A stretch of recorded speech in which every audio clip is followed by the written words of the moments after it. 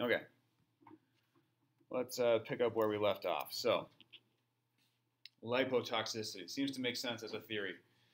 Less oxidation, more uptake means more storage of fat in the muscle.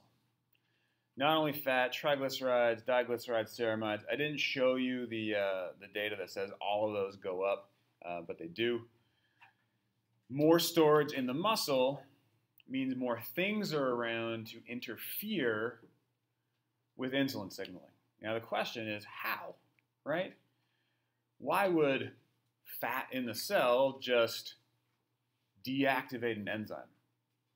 And you might think, well, any enzyme in the cell is just a matter of form and function. Enzymes work because they're shaped the right way. Enzymes work on one specific thing because it's the key to the enzyme's lock. Question? No, you're good? Yeah, so if an enzyme works, the substrate is the right fit for that enzyme. Maybe these fat molecules are the right fit and they disrupt normal enzyme function. But somehow a fat molecule will interfere with a protein enzyme. Somehow. How might that occur? And then how might the transition, how might the gradual accumulation of dysfunction occur? And I really think that the second theory provides a fairly plausible mechanism for how the accumulation of fat in the cell might disrupt or interfere with enzyme activity. Because right now we're just saying there's these globs of fat, maybe they bump into enzymes, maybe they stick to them, maybe they don't work as well for some reason because they fit together really well. We don't know. That doesn't seem very plausible. But I kind of think that the accumulation of fat in the cell is indicative of a high supply of energy, and the resulting dysfunction at the mitochondria can impact enzyme function directly. How does it do that?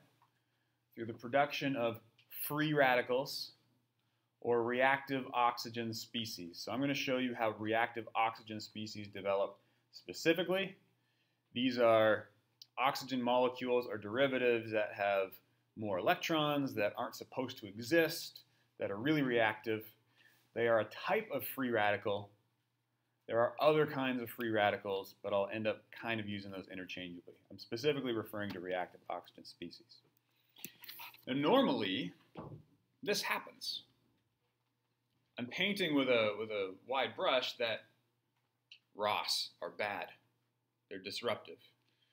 But they are produced normally, and they are a signal inside the cell. We try to control it really well, but they're a signal like a hormone would be a signal, perhaps, just inside of the cell. If there's some ROS produced, that means something's happening, and we want to bring about some change, some effect. In high amounts, it's disruptive, but it's one of the reasons why you can adapt to exercise training. The production of ROS at the mitochondria is required for you to become more fit.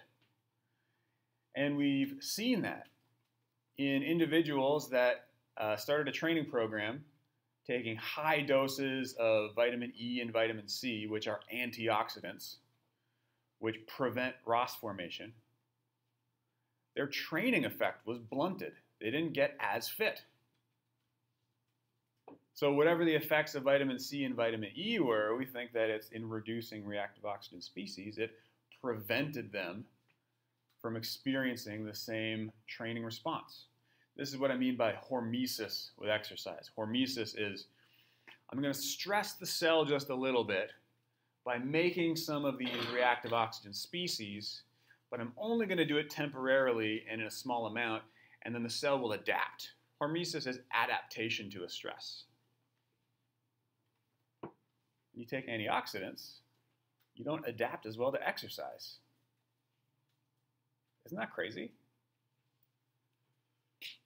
So rather than fat globs in the cell stick to and disrupt enzyme activity, I think that the progressive accumulation, the progressive release of higher amounts of reactive oxygen species into the cell, the loss of control on the production of reactive oxygen species, is the link between high energy intake and high fat in the cell and diabetes. And let me try to describe in pictures what that might represent.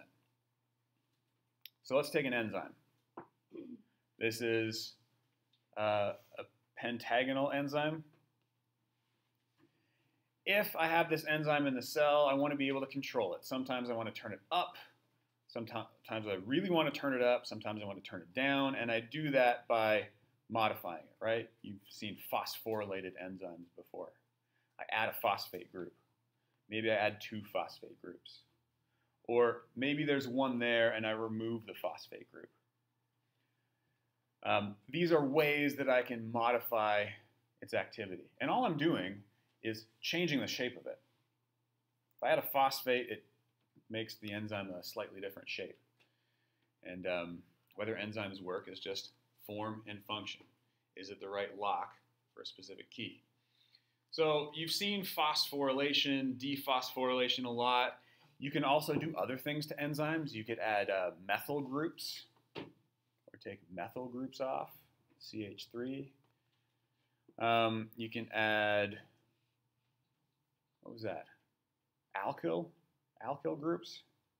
Anyways, there are a number of different modifying factors that, depending on the enzyme, you want to add them or remove them in a given situation. Usually I have a recipe. If I'm exercising, I'm programmed to add 2 phosphates because that makes this enzyme work the best for exercise. Everything's set up according to a program. And that program should work normally. It should not be disrupted. But in a situation where I have an excessive amount of free radicals can donate electrons, change the shape, and alter enzyme function all willy-nilly. There's no control. If there's a lot of these in the cell, depending on where they are, they can impact enzyme function.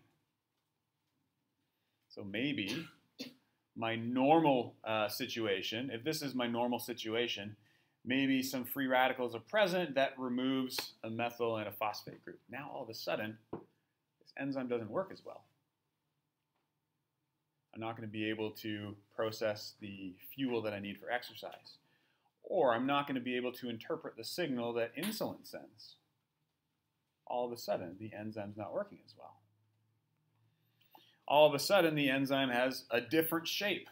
This is the same enzyme, but now it's just an elongated hexagon, I guess. What this means is the shape is now different because of the influence of ROS, therefore it has a different function. Maybe it's better, more likely it's worse, and the result in this example is resistance to the signal sent by insulin. So in the last 5 minutes, I want to show you the slides from Dr. Kane's old PhD supervisor, because they will really, I think, put some tangible spin on this idea. Right now, you're taking my word for it that ROS are produced. And then if they're produced, they mess up enzyme function. How are they produced? You don't have these slides, but you can just follow along. This is the electron transport chain. At the risk of being overly biochemical, I'm showing this to you because this is where diet and exercise meet in the body. This is where energy is made in response to a demand. This is where your food goes. All of your food ends up here. What is the role of the electron transport chain? Well, we need to transport electrons. Each of these proteins within the chain, you don't even have to remember what they are, is tasked with transporting electrons, and in so doing will pump protons out. One of the characteristics of the electron transport chain is that it pumps protons, creates a gradient where there are more protons outside or on top than inside. And creating that gradient creates a membrane potential, which is the potential to do work. And if we can harness or capture the movement back across, we can do something with it. We can make ATP, we can make energy, we can stay alive. So for this example to work, you have to understand that for electrons to move, protons have to be pumped. For a proton to be pumped, electrons have to move. These things are coupled. You can't do one without the other. All the food in your body ends up as NADH, or a slightly different compound, but this is food. And then the electrons are transported through the chain where they help reduce oxygen to water. And that's the end of it. It's linear, one direction only. That's it. So we create a gradient. You can imagine, normally we use this gradient to make energy, but in a situation of sedentary lifestyle or oversupply of energy, we're trying to push more stuff in and less is coming out of this system. What that means is that we're constantly trying to make a larger and larger gradient. And in theory, there should be a point. Imagine if you did absolutely nothing and you just continued to eat. There would be a point where you would saturate the membrane, where you would have pumped so many protons out that there's a large back pressure that prevents any more from being pumped out as well. And in that situation, because proton pumping and electron movement are linked, if there's enough back pressure, the electron transport chain would stop. What happens when the electron transport chain stops? You die. Were you going to say die? I was going to say no energy is produced. No energy is produced. You need energy to live. Yeah. And you die. Yeah. So in this situation, notice these electrons are saturating the electron transport chain. They're not moving anywhere. They're just there. It's in this situation that they can readily produce reactive oxygen species. So this is oxygen that just has extra electrons on it now. These are the conditions for producing ROS. Forcing more stuff in, not pulling enough out. Eating more, not doing enough exercise. Now in practice, this never happens. You never reach a point where the electron transport chain stops completely. There's always some leak. There's always some leak, but we can create a situation where there is a very large gradient, which is represented by this, I forget what Greek symbol that is. Tilde? It's whatever the Y one is. I don't know. It's represented by this Greek symbol. It's shown over here on the right-hand side. If you have a high membrane potential, the flow through the electron transport chain is low. And the opposite is true as well. You relieve the pressure if you start to get electrons flowing. So you never completely block flow because there's some leaking through. What we would like to do, right, you never block it, some leaks through, there's always some small degree of movement. What we want to do though is to prevent this reactive situation, we want to get rid of the gradient, right? We want to desaturate the electrons in the electron transport chain proteins. So what's the easiest way to get rid of the gradient? Any thoughts?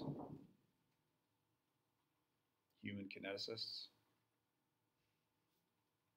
It's the easiest way to get rid of this gradient. You're pushing a bunch of stuff in. How do you get rid of that backlog? Push out? Not push, but like produce. You have the right idea. So pull is maybe a better way to think about it. Pull out the energy that's being, pull electrons through the transport chain, dismantle the gradient, relieve the gradient. The way that we do that, is by exercise. We create a demand. We need to produce energy, which means all of a sudden, I'm going to open up this pore in the membrane that allows protons to go back through. This is ATP synthase, where I'm capturing that energy to make ATP. That goes towards the demands of exercise. The easiest way to improve flow is to relieve the pressure, make or create an energy demand. So this reactive situation is caused exclusively by trying to push more energy in than we are removing via exercise. Pushing more energy into the mitochondria creates pressure, saturates the enzymes with electrons, encourages ROS formation. To remove that pressure, we need to increase the pull of electrons through the chain. We do that by creating a need for energy, by dissipating the gradient to produce ATP that allows electrons to flow freely. Excuse me. So this is where diet and exercise meet. Diet's coming in on the left-hand side, trying to load up electrons and create more of a gradient.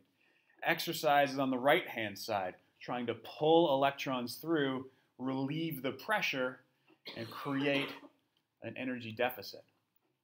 This is why exercise is such a systemic, effective therapy for obesity and diabetes. Medication can't do this.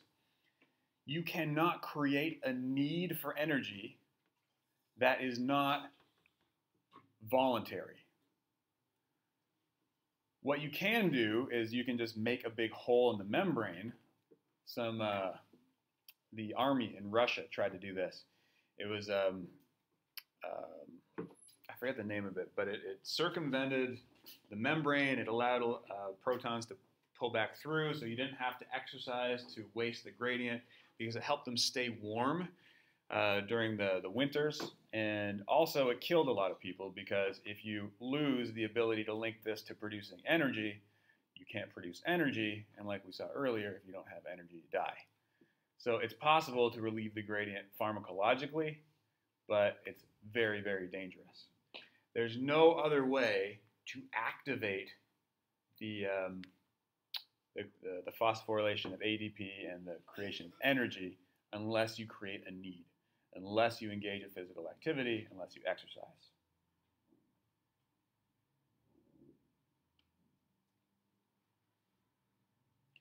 So we have 2 minutes. Everything that I just said is summarized on this slide. How do you fix obesity? Number 1, reduce the push into the electron transport chain.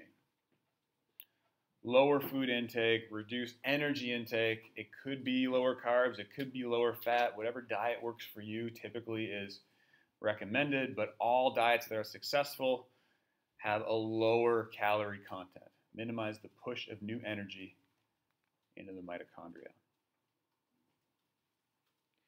If you just did that, over time, because of the leak, you would relieve the pressure. It would just take longer. So if you want to accelerate the process, not only would you stop pushing more energy in, but you would pull energy out, create a need. Increasing energy output utilizes energy, requires you to produce more, dissipates the gradient. That's the solution, the push and pull. In practice, this has to be done long term. You can do this transiently. You can develop diabetes over the course of a couple hours. It was a trick that I think young kids used to dodge the Vietnam draft by eating a bunch of avocados that were really high in fat and would create temporary insulin resistance. So being diabetic, they weren't drafted in the army. You can do this transiently. You can create an acute pull if you go for a quick jog. That's not going to empty the cell of all the fat that's been stored upstream. Doing it persistently, gradually, empties out the electron transport chain, empties out the cell, gets rid of those disruptive fats, and everyone's healthier for it. So that's all I want to talk about today.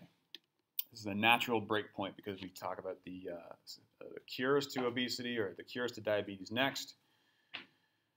You have your midterm on Thursday. Let's say that I won't include information from this section on that midterm, okay? But it's free game for the final. This is an FYI piece. Hopefully it was interesting. Any questions before we go?